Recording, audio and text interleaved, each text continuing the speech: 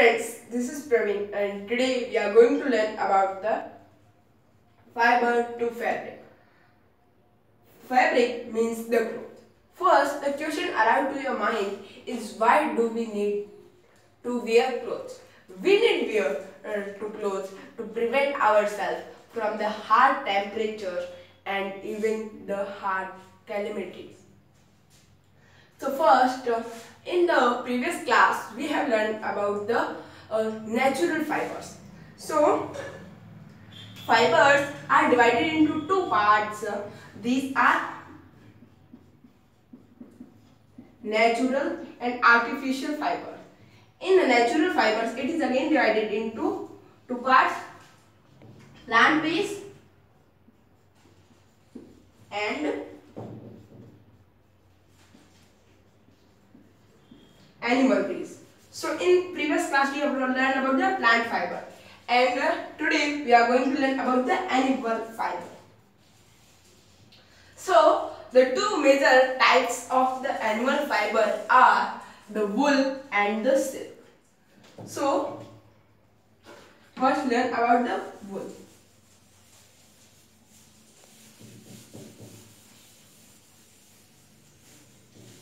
When do we wear the woolen clothes? In winter. Why? Why the woolen clothes are preferred in the winter? Because it is a bad conductor of the heat. Just like this is a layer of wool and here is the sunlight.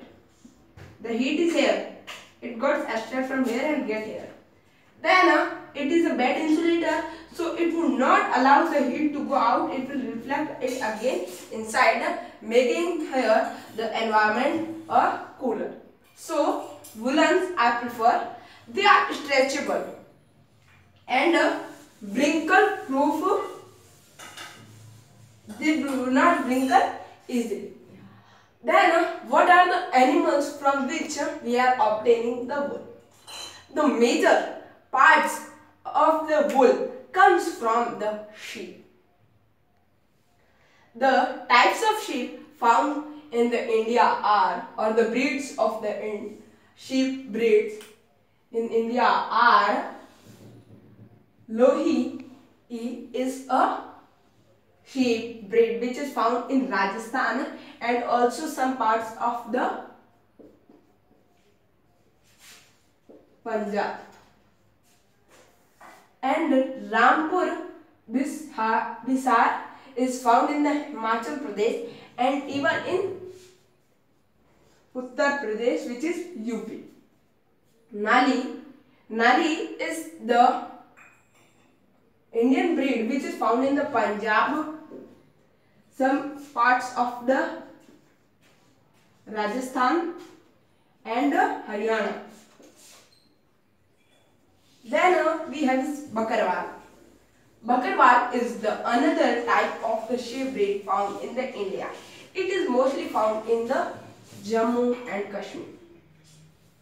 Then both the Marwadi and Patnawadi are found in the states of Gujarat. So what are the characteristics of these? Let's learn about. The Lohi is the fine production of the wool. Rampur Bisar is the brown color fleece. What are the fleece? Fleece are the hair of the sheep. Then what is the difference between the sheep fleece and the wool? Wool is formed after the fleece has been go through or made into fiber, then it is called a wool. Before it is called a fleece. This which is nali is a coarse which is smooth and the bakarwal is somewhat stretchable, most stretchable, one of the most stretchable wool. So like this. Then we have is a goat. Yes, goats also gives us wool.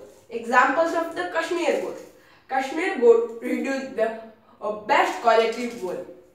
Camel, just like bacterian camel, alfana are the good examples of the camel.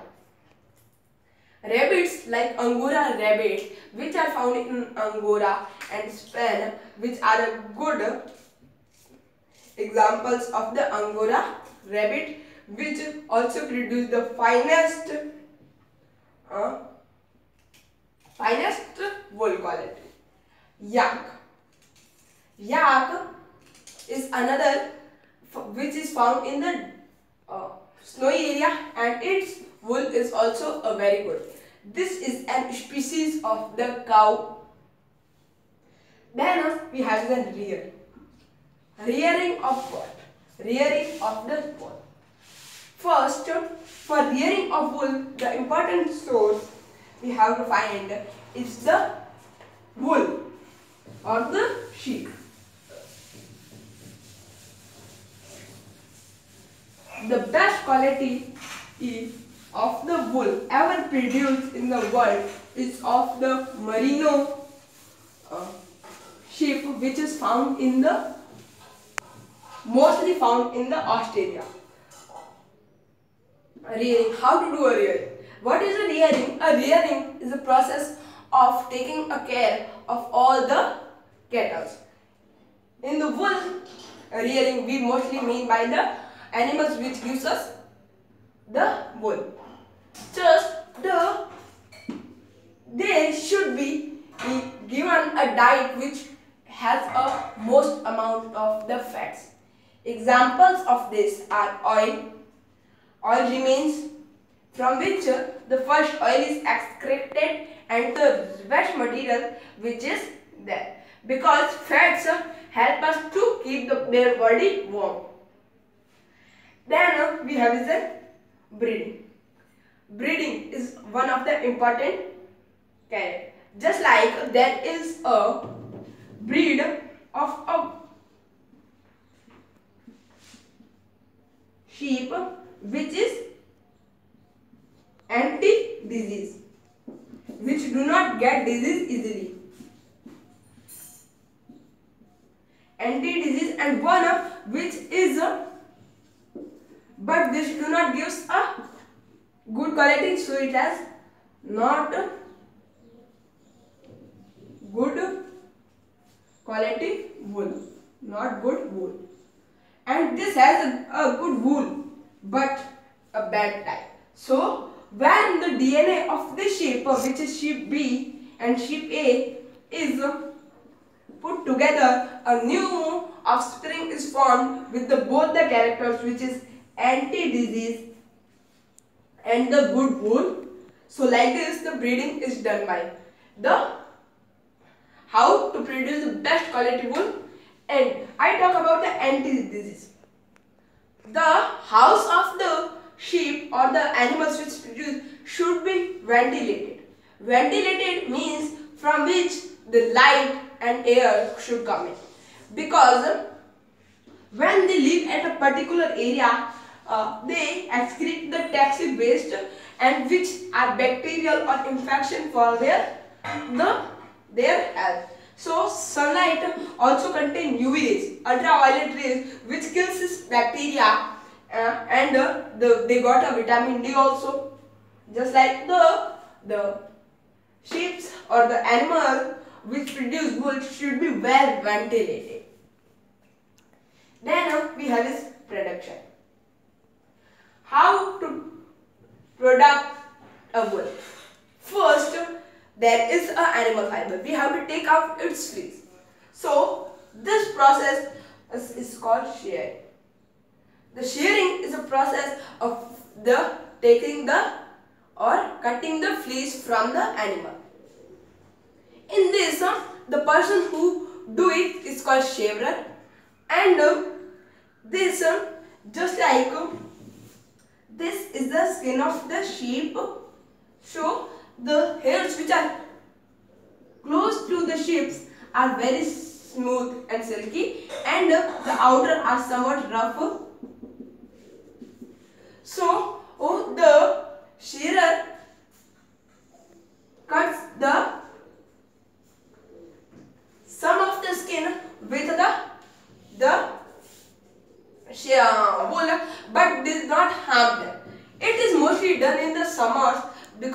winters they have to get protected from the harsh weather climate. Then after the shearing, the second method comes, which is scoring. Scoring is washing the fleece whichever. This is done by mixing the detergent or soap, which is an alkali.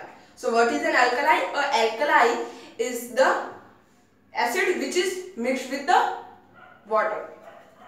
So after washing that, this fleece should have some damaged hair, which is removed in the process of sorting. This is mostly done by hands, manually done by hands. Then after this, then is a grinding. In this grinding, the wool is sort according to their length, color, texture, etc. After this, the wool is ready to color. So how this process is called dyeing? How they do it? They first heat up the color and put the fleece all in that. Then it is dried and squeezed by the rollers. After then it is transferred to the large mill where it is the spinning. What is the spinning? A spinning is a method of twisting the two fibers together. Then it is done into weaving.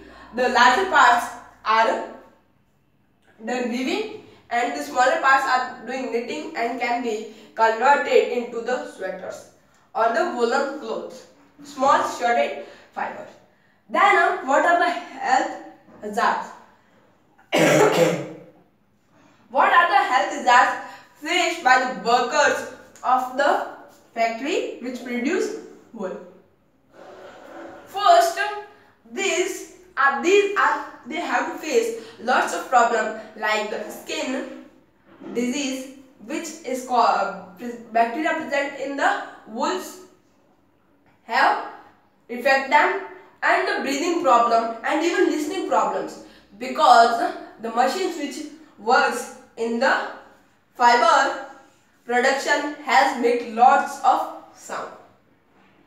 Then we have the silk. Silk is the most, there is a phase as smooth as the silk. The silk is a very smooth fiber. This comes from the cost of life. First, this silk comes from a animal, insect, which is called moth, silk moth. First, then we have the life cycle of moth.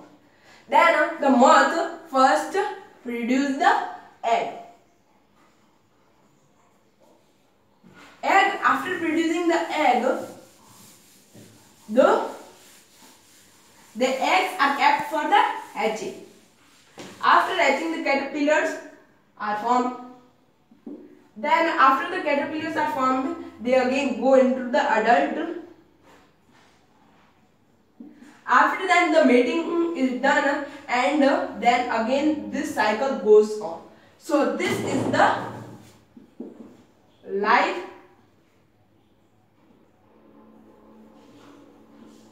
cycle of the silk moth. Then we have the sericulture. What is the sericulture? A sericulture is a process of rearing and production of the silk. First, rearing. Rearing, how does it we rear the silk? First, the female moth produces about more than 100 eggs, which are kept in a paper and are sold to the farmers who take them. After they are placed in a normal temperature, which hatches the eggs, and after the hatching of the eggs, the caterpillars come out. They are fed for about 25 to 35 days. After this, the wool, the silk is ready. The caterpillars are ready to spin the cocoon. They spin their head about in an 8 format about more than 2 billion times to produce a cocoon. And these cocoons are boiled. After this, the cocoons are boiled so that the cocoon do not burst out when the caterpillars are coming out. So caterpillars inside dies. Then we are doing rearing. Rearing is a process of removing out a single fiber from each cocoon. Do you know we need about 5,000 cocoons to be killed to make only 1 kg of silk. 1 kg of silk. So, where this silk were introduced? This silk were introduced in the China by their emperor. Once the emperor and the empress were drinking a tea and suddenly a cocoon fall into their tea. So she tried to take the cocoon out with slowly and gently. Once she was taking out the thread, which is called the fiber, and when she weave it, she saw that this was the very fine fabric. This will remain the secret in China about 1,000 years ago. Then the empress of that China do not want to leave the fiber and this ban were out of law that then it transferred to the whole world. This silk. Then we have these types of silk. The types of silks which are found in India is the name of the leaves they are feed on. First, there is a mulberry leaves which produce the finest quality of the silk. Some more examples of these are tesar or etc. Then we have the health hazards. The health hazards of the silk is same to the wool silk hazard. They also face the breathing problem, problem in lungs, skin diseases, skin infections, problem in the eyes, etc. So friends, what we learned today, let's revise. We learned about the animal fiber today, which is wool, and which animal produce the wool, which is sheep, goat, types of sheep. We learned about the sheep found in India, camel, rabbit, yak. We learned about the rearing of the wool, how to breed it, how is the production done. The methods are first step is shearing, second scoring, third sorting, fourth grinding, fifth dyeing, sixth drying, seventh spinning, eighth knitting or weaving. Then we learn about what are the difficulties or the health hazards faced by the workers of the wool factory. Then we learn about the silk, the lifespan of the moth, life cycle of the, then sericulture. What is sericulture? What is rearing? What is boiling? What is reeling? Then how many types of the silks are produced in the country, and we learn about the health hazards of the silk. So friends, I hope that you like this video, and at the last, thanks for watching.